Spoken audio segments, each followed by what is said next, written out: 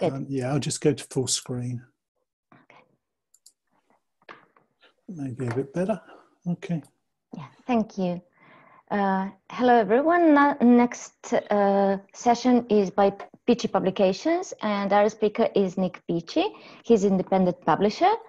Peachey Publications has a range of teaching and learning resources and teacher development materials that have been specifically designed for the online classroom, which is a topic that is very relevant today.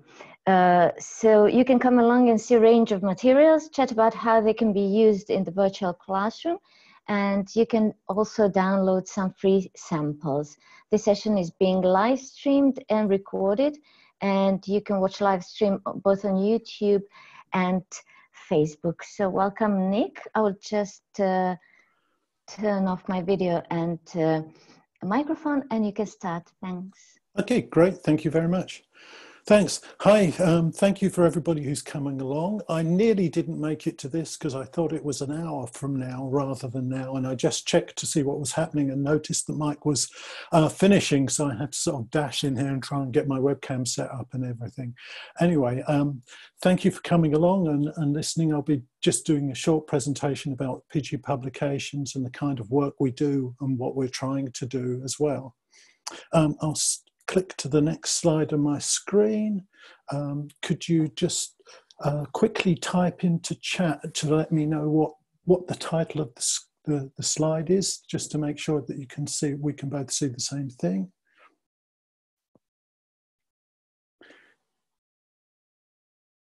Okay, I don't see anything coming through the chat.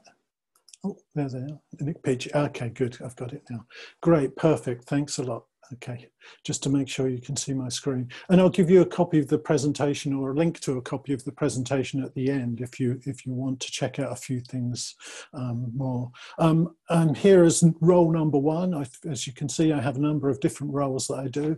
I'm director of Peachey Publications and responsible for publishing what's largely a lot of my own work, and I'm starting to publish other teachers too as we start to develop.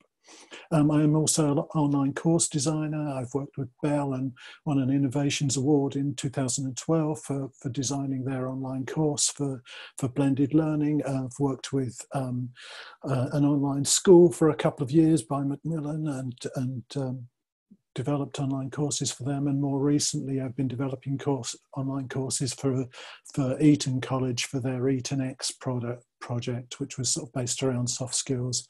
I'm also an author, and sort of that's where Peachey Publications came from after winning the Innovations Award in 2016.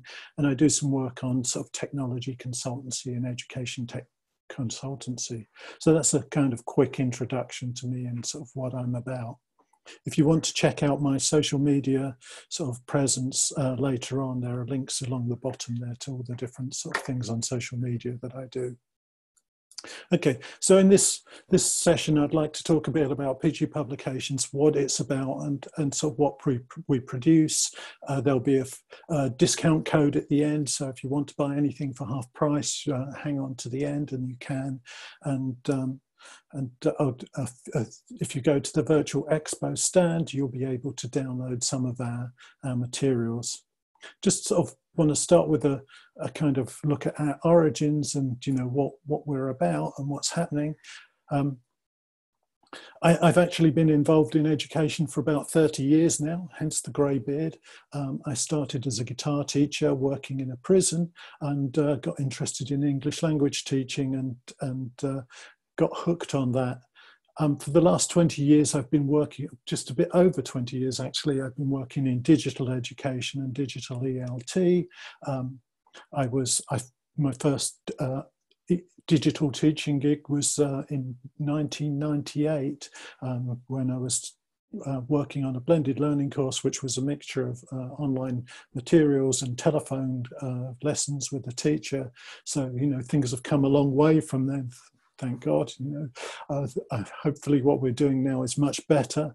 I actually launched Peachey Publications about 5 years ago, I crowdsourced money to write my first book, which was Digital Video, a Manual for Language Teachers, and launched Peachey Publications based on that, because I decided to sort of sell it and market it myself rather than going to a publisher. And that first book won the British Council's Innovations Award in 2016. So that was a sort of great way to start off. Since having that one book, I've now sort of built up a catalogue of over 70 products, digital products. We don't do any print or paper. Everything can be bought or downloaded online and used online. And I've delivered so far to just over 9,000 customers, and we've delivered some 21,000 orders, so 21,000 different books so far. Most of them over the last year as the market's grown, and as we've grown far more products into our range. In terms of our goals and what we want to do, Peachey Publications really is about trying to deliver high quality, innovative, creative materials.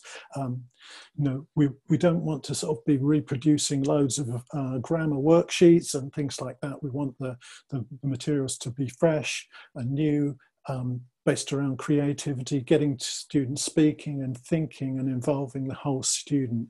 We're trying to deliver materials that are affordable to teachers and students, and that's why we don't do anything on paper. Everything is digital. Our materials for the classroom, only the teacher has to buy a copy. The students don't have to buy copies, so that cuts down prices enormously. And we try and keep prices down and everything economical for everyone. One of the other aims is that we'd also try to model sort of diversity and inclusivity. When I show you the materials, you might see that we have a wide range of different images that we use, so that we show people of different cultures, try and turn the tables on sort of gender stereotypes. In our listening materials, we're trying to use a wide range of native and non-native accents and different peoples for those recordings. And and also in the materials themselves, we're trying to sort of also confront gender stereotypes. We'd like to try and develop students and teachers as people. We're not just about teaching the language. A lot of our plans involve elements of soft skills and developing the whole person. Our teacher resource materials and teaching books, we're trying to develop teachers as people who can develop their students' creativity, not just their ability to sort of understand grammar. And we're trying to prepare students with the kind of skills that they need for the future, not just language. In terms of our products, we have two different streams of products. We have teacher development books. These are mostly published as PDF or using iBooks Author for teachers who want to download materials on the iPad. Most of our materials for teacher development include video tutorials, which are either embedded into the book if it's an iBook, or they're linked to through QR codes or links if they're PDFs. And we try to use examples which we build in dynamic HTML5, like the kind of presentation that you're watching at the moment. You see it moves a lot. It works on mobile. It also works in the laptop. So we're trying to sort of build materials that are cross devices. Our classroom materials come with a teacher's guide. They also have the HTML5 dynamic presentation that this one does. We're building in interactive components to those and building a blended learning aspect as well. They include MP3 audios, so if you're working in an environment like an online environment, you can upload the audio files for students to listen to. There's also a printable PDF version for those that are desperate for it, and we're building in blended learning components as well. And for schools who are interested in buying our materials, we can also white label these materials so that they include your own logos, your own color scheme, and we could sort of change around some images or some aspects of them as well if you want. So we can do a kind of customized customized product for schools, including sort of links to your own social media and that kind of thing. I'll show you some examples of our products. Just checking on time, because I don't want to go for too long. This is an example of one of our latest business English lessons. This one's based around sort of making conversation. And as you can see, this is the teacher's material and students' material.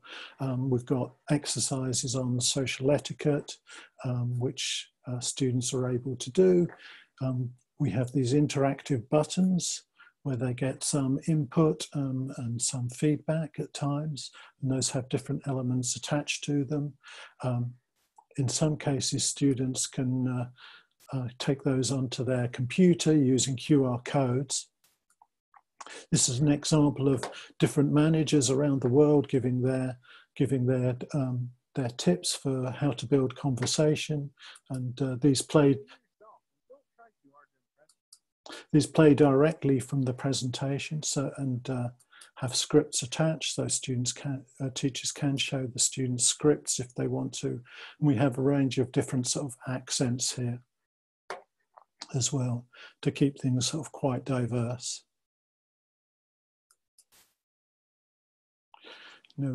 We also have post-discussion, and again, there are sort of interactive elements with some aspects of language in them to help students as well.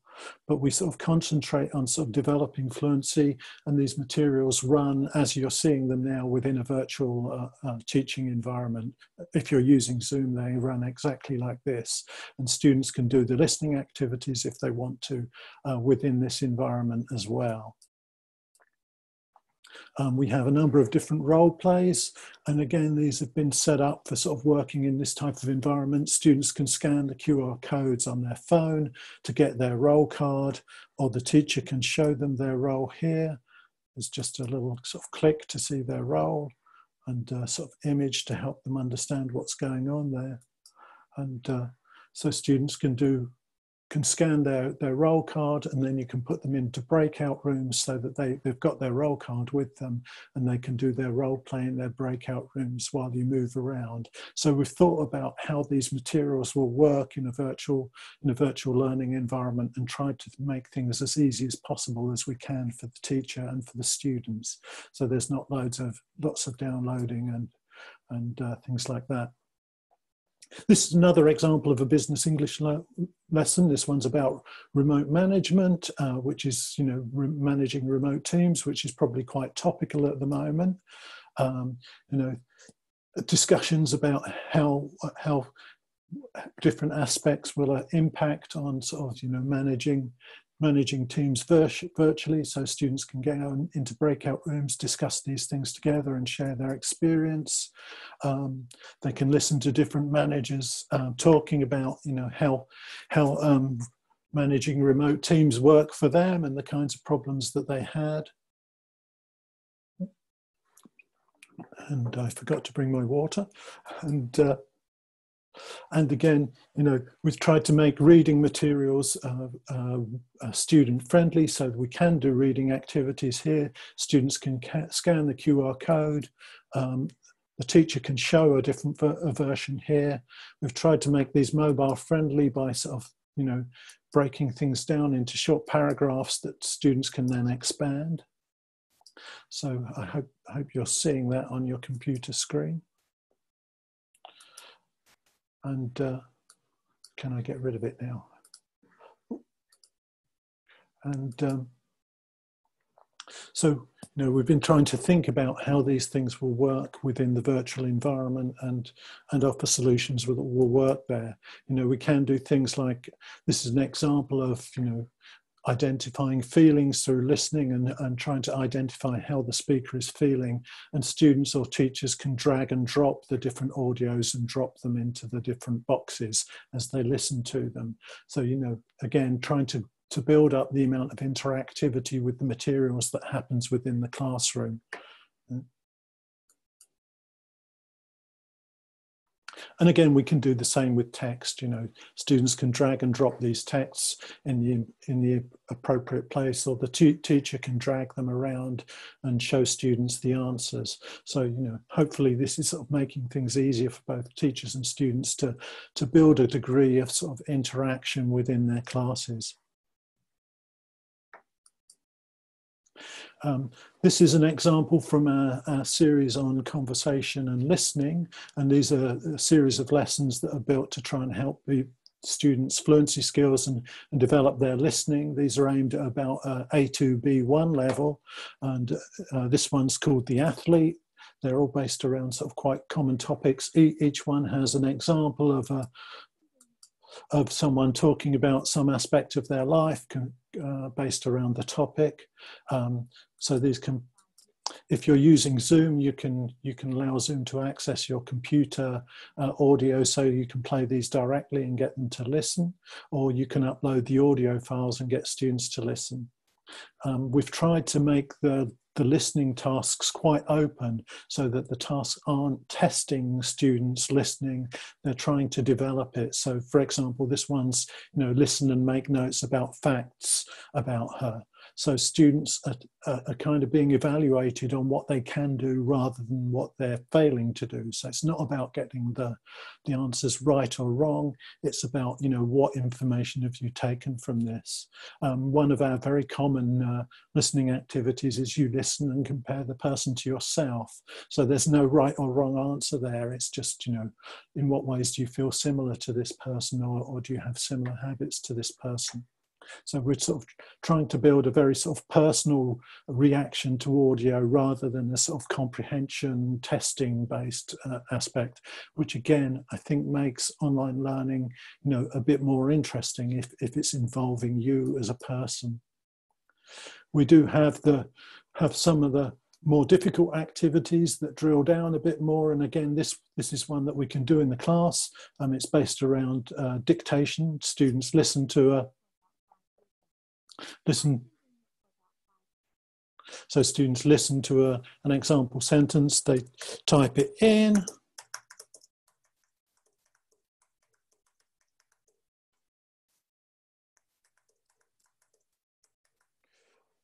and then they can sort of check at the bottom once they've typed all those sentences in. Again, if we want to do them, you know, on mobile, students can just scan the QR code there. They can do them on their mobile device, and so it can be done in a classroom, or it can be done by students sort of working on their own and then sort of showing the teacher their results.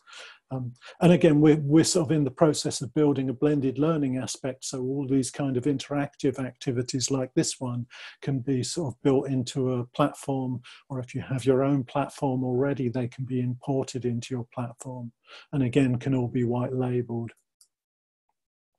Another example activity from that looks at again, we're sort of trying to promote discussion, imagination and empathy. So, you know, students look at an example image and discuss together how she's thinking, how she's feeling, try and empathize with the person in the image.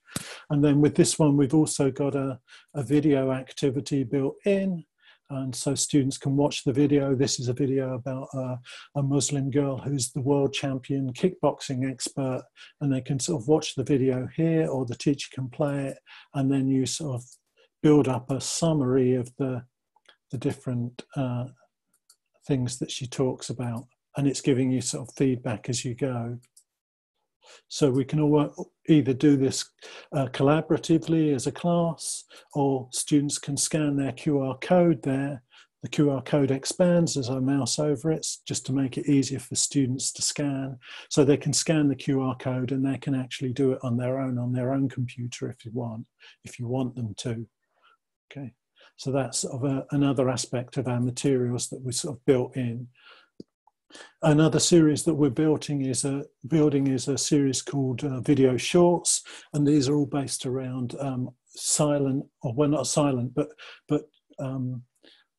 dialogueless, speechless. I can't remember what the right word is. You know, is it dialogueless, speechless? It's not silent. Wordless videos that are can be found on YouTube. So this is one called The First Date, and you know, we build students into it by sort of doing some matchmaking themselves and trying to decide which of these couples, you know, which of these people should be couples.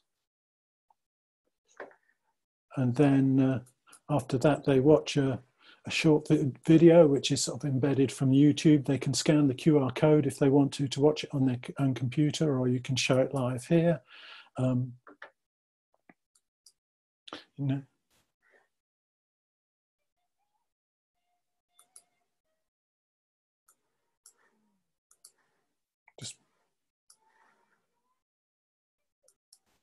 Okay, that kind of thing. The date actually goes horribly wrong. And then afterwards they have some activities to do. They look at what they were thinking about building up the script for the activity. Where would people say these things? What order would they come in? And again, there's an interactive activity, so they can sort of try and rebuild the order that the sentences would fall in. Okay, and we try to sort of put these things into, so they gradually build up the conversation there. So, you know, we've tried to sort of build in these kind of interactive elements that will all work here in the online, you know, virtual classroom.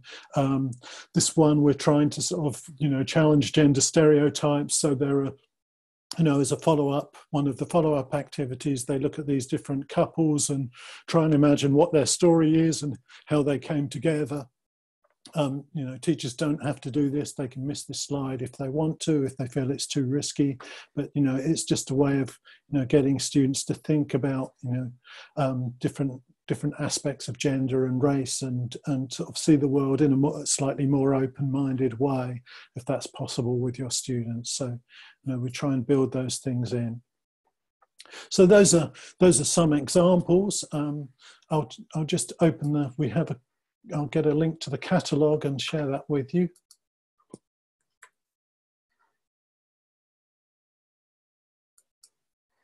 Oh, I don't know if hopefully, oh, I've lost screen share now. Let me start again.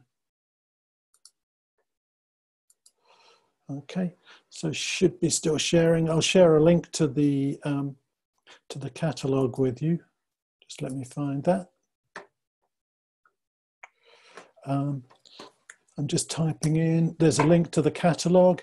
If you like any of those materials, you can get a 50% discount on them between now and Tuesday by using this link here, VRT Expo. So if you type that link in, if you go to the materials you want, you click on Buy Now, enter your name and your email address, and then you get a little sign that says coupon code, and you type that coupon code in, you'll get a 50% discount on any of the materials you want between now and Tuesday. You can also become a subscriber. If you become a yearly subscriber, you can download our complete catalogue today, and you'll get all of our updates. We're updating things every week, twice a week at the moment. You'll get all of the rest of our updates for the next year for free, and a yearly subscriber for an individual is $60. So that's a pretty good deal. I'll grab that link and enter that for you. So if you're interested in subscribing and getting everything, that's there. Let me see if I can get back to my screen now. The Expo again.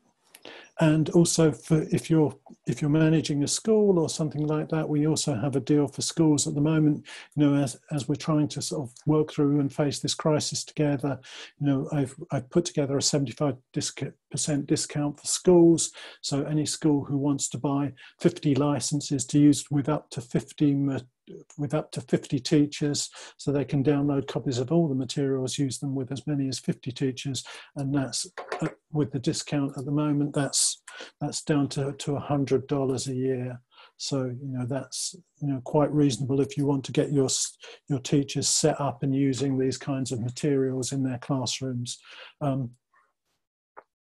we don't have, you know, a vast supply of course materials, but, you know, there are enough materials to run short courses with. Certainly our conversation and listening materials are enough to run a sort of probably about a 20-hour course with, and we've got enough business materials now, I think, to run sort of 20, 30-hour course, as well as the teacher development books that we supply, which can help your teachers get thinking and working more digitally and a bit more creatively.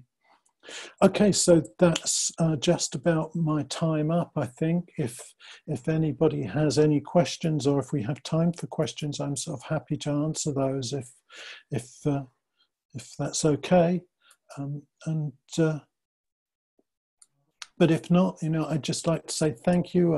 I hope you like the materials. You know, I hope this hasn't been, you know, too much of a rush through too many things. But, you know, have a look, and if you like them, try some out. And if you're running a school and you're sort of interested in sort of white labeling and having your own sort of logo and your own color scheme on them, you know, by all means, get in touch. Yeah. Thanks very much. Thank you, Nick. This is fantastic. The materials are fantastic, and the offers that you're giving with the coupons and discounts are really, really fantastic. Thank you so much. Thank you very much. I encourage people and participants here to use the code and to get these interesting materials. Thank you very much for the presentation. I'll just pass a link to the presentation through the chat. And then so you can have a look through again and have a click on them and see how they work, and you'll find the code there. So there's the link to the presentation there if you want to have a look through. We can use a little bit of time because we have a break after this. So if there are any questions, I encourage people to ask now in the chat so Nick can answer if there are any questions. I hope you can spare 5 minutes. Yeah, I'm fine. For questions. Okay.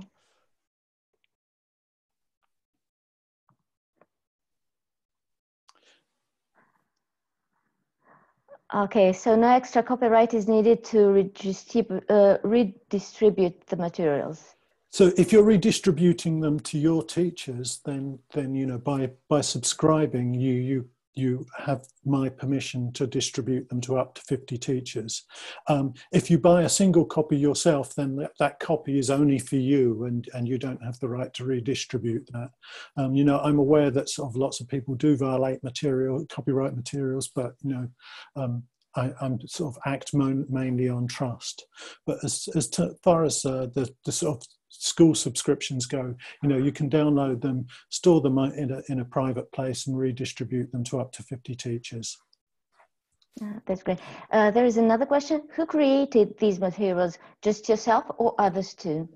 The actual design side of it and the sort of the visual creation of the materials is all done by me. Wow. I have published some other authors who I designed the materials for as well. But as I'm starting to sort of grow the amount of materials, I'm sort of looking for people to sort of try and push some of that work out to a bit at the moment, because it's sort of, you know, I'm working a 10 to 12 hour day at the moment, and that's sort of getting a bit too much. But yeah, most of the work you see has been done by me. Okay. What else do you do apart from creating these materials? Well, apart from the materials, you know, I do webinars and do teacher training like this. I'm sort of training other teachers to teach online and to build materials like this. I do authoring and content writing work. I've just finished a very big long writing course for the British Council in Cairo, writing about interfaith dialogue in English.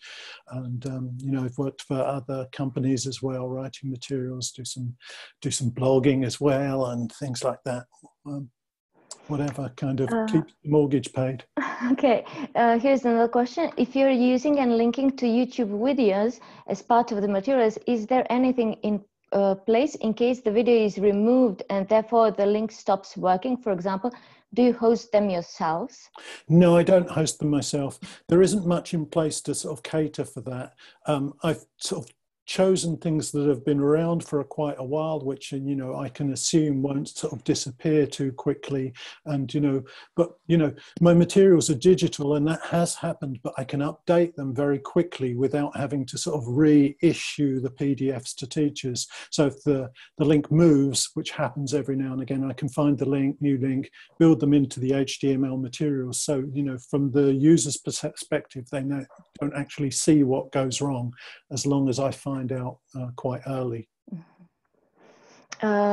This is if we are a language school, can we use these materials to teach? I think that you answered yes. Yes, there is yeah. option for schools with a great discount. And I think the last one for today, have you been a graphic designer in a previous life? No, I've kind of learnt it as I go, really. I sort of like sort of design and you know, architecture and things like that. And if you look closely at things that you know, look out for, if you want to design your own materials, look out for things that look good and think about why, you know. And I've sort of learned a lot. And, you know, if you looked at the early copies of the materials, you know, which I'm constantly updating and improving, you know, you'd see that they've come a long way. Actually, the first ones didn't look so great. And you know, but I'm sort of constantly improving the materials and building new things into them. Okay, I think that's it for today. Thank you so much for this presentation. It was really, really relevant and very interesting and very, very beautiful. Great, thank you, thanks. No, I tried to make the material, I mean, you know, sorry, just to go on just a bit, yeah. But, you know, lots of us have sort of younger students, teenagers, early 20s. They're very visually conscious, very design conscious. And I think, you know, if you're putting materials in front of your students, especially from an independent publisher like myself, they have to look really good. And I think that's really important. And we've put a lot of time into that, I think. Thanks very much. Thank you. Thank you. So I think we will have a break until 11:30. And the next session will be